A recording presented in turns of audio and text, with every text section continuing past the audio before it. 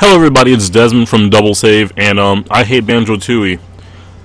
I have three particular problems with this game and why it should stay away from kids, why it's the worst thing Rare ever pushed out, and quite possibly the worst idea Microsoft ever had. Just three big problems, and I'm going to show them to you today. Alright, we're going to start off with what seems to be, our peaceful, rated E, frolic through the world in Jingo Village. First thing I want to show you guys that they don't advertise at all, for very good reason, is animal abuse. Unacceptable.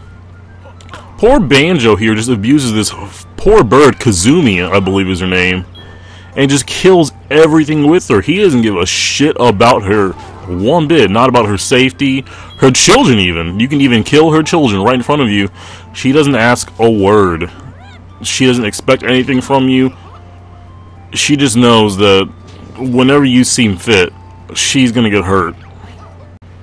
I've traveled here to Isle of Hags to go to a certain level of mine. That brings in two more problems with the game, the other two that I'm going to expose to you guys that you may not have known about. Here in Jolly Roger's Lagoon, I have two big no-nos. And parents, pay attention.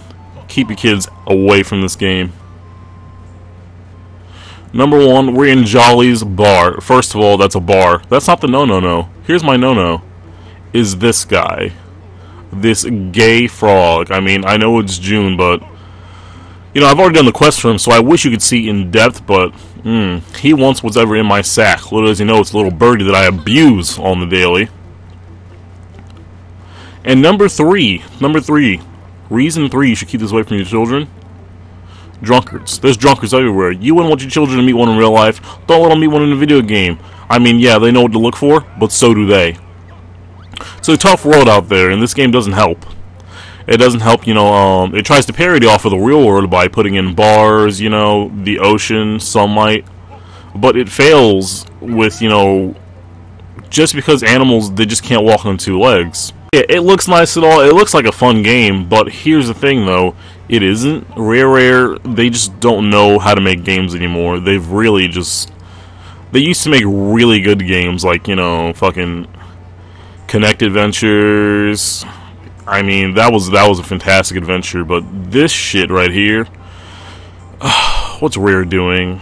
Just advertising animal abuse, gay, drinking. It's just ridiculous, and just what the hell, Rare? What are you doing? Come back to us. We miss you. Goodbye.